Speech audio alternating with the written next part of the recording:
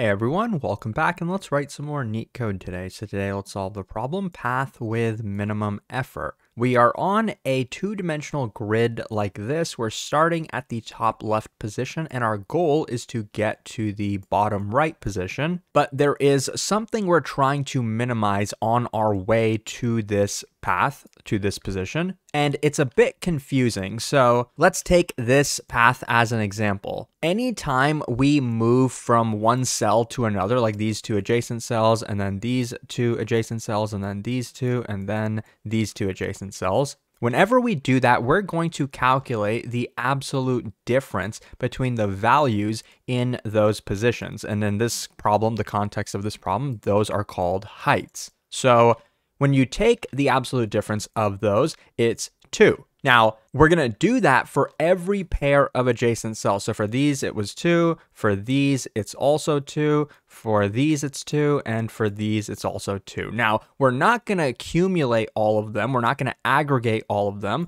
Among all of these values, 1, 2, 3, 4, we want to take the max of all of them. And in this case, it's 2. So for this path, the maximum absolute difference in heights between two consecutive cells of the routes is 2.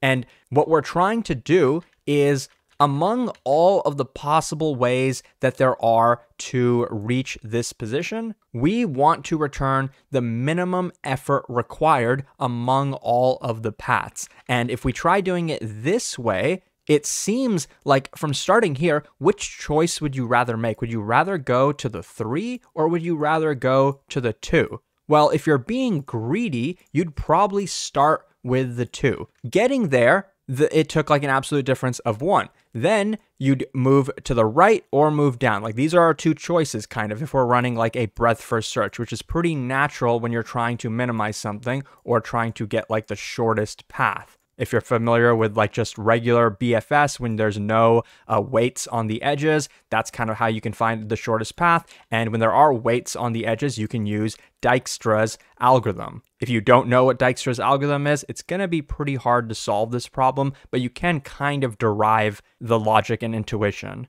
And a very, very quick shameless plug on Leetcode.io. I recently added a basics tab. Right now it has like 9 data structures you can implement. I'm actually working on adding Dijkstra's algorithm, as well as a bunch of others. They should be coming out in like the next couple days, and I have a bunch of more ideas for like the types of things we can implement here. Okay, back to the problem. So going along that train of thought, our BFS, thinking about this in terms of choices that we can make. Which choice do you think now would be better? Should we go here? Should we go here? And actually, there is the other choice of just going here. Well, if we go here, the difference is 0. So that seems minimum to me. The difference here is 6. The difference here is 2. So let's try going over here. Okay, and I might as well blow this up a little bit, but now we also have 3 choices. We can go here, difference of 2, here, difference of 6, and here, difference of 0 again. So of course, we're gonna wanna take the minimum. The reason we're doing it this way is, think about it.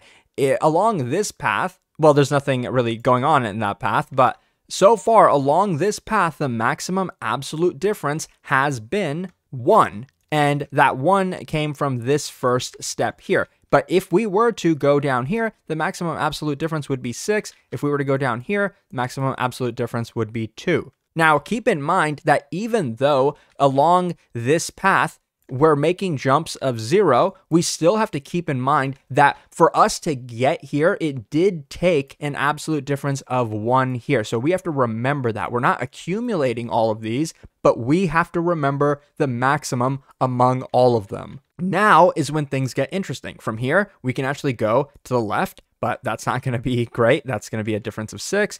Or we can go down, that's gonna be a difference of 3. Now, yeah, we're pretty close to the target, but we don't have to make a jump of 3, at least not yet. Like maybe going down this path, we will find that, yeah, we'll have to make like a jump of 3 or more. But for now, going down here is actually only gonna cost us 2. So let's try that out. Like we're just performing a BFS here with a little bit of prioritization. We're prioritizing based on the minimum absolute difference. So now we have some more choices. We can go here. That's going to be a difference of 5. We can go down. That's a difference of 2. So of course, let's go down. Even now, that's a smaller difference than here. So now we get here. Again, we have a choice to go right. That's again a difference of 2. And then once again, we have 2 decisions.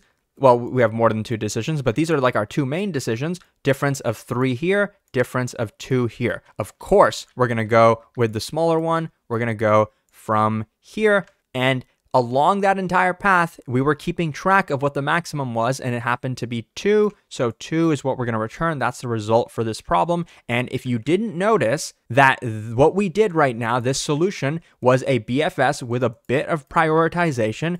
You know, you could call it a priority queue, or you could call it a min heap. But if this is not looking like a variation of Dijkstra's algorithm just yet, just wait until we get into the code. It's almost exactly like Dijkstra's. Overall, time complexity is just going to be the size of the graph, because we are never going to visit the same node twice. So I think it's going to be n times m, where those are the dimensions of the grid.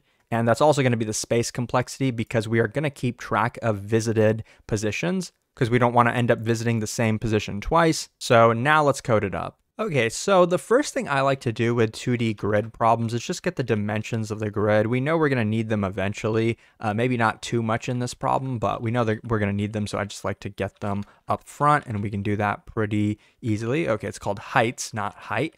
Don't want to make that mistake on the first line of code. But next, we're actually just going to initialize our min heap. Now, with a lot of problems, when you're given like a list of edges, you have to create an adjacency list from that. But this is a 2D grid, so we definitely don't need an adjacency list. We can just use the grid as our graph. But the min heap, remember, we want to prioritize. So we're going to add cells to this min heap. And we're actually going to add 3 values. I'll start with the second 2, the row and the column, of course. We're not going to actually add the height of a position, because if we store the row and the column, we can get the height easily. We just, get it from the heights grid. So we don't need to store that. You could if you want to, but that's not even what we're prioritizing actually. Like the height itself is not what we're prioritizing. We're prioritizing the difference, the maximum absolute difference. I'm just writing diff for short, but that's what we're starting with. Now,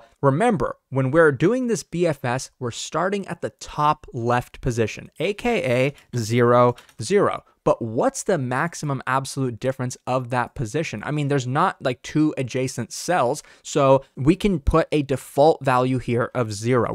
We're not really taking the difference with anything. So as a default value, we start at a difference of 0 for this position. It doesn't cost us anything to get to this position. It's the starting position. So now when we start our BFS, we're going to say while the min heap is non-empty, and in this problem, actually, we're guaranteed to be able to reach the bottom right cell. So we're not even going to put a return statement out here. We're going to keep our return statement in here. Every iteration, we're going to say heapq.heap pop from the min heap, and get those 3 values. Get the diff, get the row, and get the column. Now, what if this position is already visited? How do we know that? Well, I'm going to check, is this row column in our visit hash set, which we haven't even declared yet? So better declare that. I already knew we should, but when you're in a real interview, you're kind of nervous. You're just going through things. You might not remember that, but by the time you get to this part of the code, you should. And so here, we're going to declare a hash set, and then we're going to continue to the next iteration of the loop if we've already visited a cell. Now, if it's not been visited, let's go ahead and add it to visit, because we don't want to visit it multiple times. Make sure that you add it as visited after we pop it from the min heap, not when we push it, because it's actually possible to push the same coordinate multiple times to the min heap. Before we start continuing the BFS, what if the coordinate we popped was actually the target, right? Like we're trying to get to the bottom right position. The first time we get there, we're going to guarantee that that took the minimum effort. And that's because this is like a greedy BFS. And you'll see why that's guaranteed to be the case when we write the rest of the code. But for now, I'll just say if this pair is equal to rows -1 and columns -1. You could also do double comparisons, like is this equal to this and is this equal to this, but it's just a bit easier in Python. Now, if that's the case, what are we going to do? We're going to return the difference that we popped, and this difference is going to be the max difference it took to reach this coordinate. So let's keep that in mind. Now, when we start doing the BFS portion, when we go through every neighbor of the current row column position, how do you do that in a two-dimensional grid? Well, the easiest technique is to declare an array like this. This is not something I came up with, by the way, it's something I learned, but basically the 4 directions are 0, 1, and 0, -1, 1, 0, and -1, 0. When we say these are the directions, these are kind of the differences. Like if I took this and added it to the row column, I would increment the column by 1. If I took this and added it to this pair, I would decrement the column by 1. If I added this, I'd increment the row. If I added this, I'd decrement the row. So all 4 adjacent directions. So now here, we're going to iterate through that. We're going to say dr dc in directions, and I'm going to create some variables, the new row or the neighbor row, and the new column is going to be the current row plus the difference and the current column plus the difference. Now, what if this new row or new column is out of bounds? How do we know if it's out of bounds? Well, we check new row is less than 0, or new column is less than 0, or new row is equal to rows. That means it's too large, or the new column is equal to the number of columns. You could also say greater than or equal, but you don't really need to because it would only be equal to this. It's not going to go like out of bounds by 2. And that's because when we move in directions, we're only moving by 1 anyway. That takes care of the out of bounds condition. But what if this neighbor has already been visited? Should we add that to the min heap for us to continue the BFS? Probably not. So we can also say, or if this pair, new row, new column, is in the visit hash set, then just continue to the next iteration of the loop. At least that's the way I like to write it, because now the rest of our code doesn't have to go in like another nested block. I try to minimize the amount of like nesting that we're doing. Okay, but now we're finally ready. We're going to say heapq.heap push this new, or to the min heap, this new pair, which is going to be the coordinate is going to be new row, new column, but what are we going to put over here? What's the difference that we put? Do we take the height of the current row column and subtract it from, and by the way, this is called heights. Let's not make that mistake, and subtract it from the heights of new row and new column? Yeah, that's a part of it. This tells us the difference between the neighbor position and the starting position, not the starting position, but the current position. Like these are the 2 adjacent spots. And this tells us the difference. And of course we want the absolute value. So let's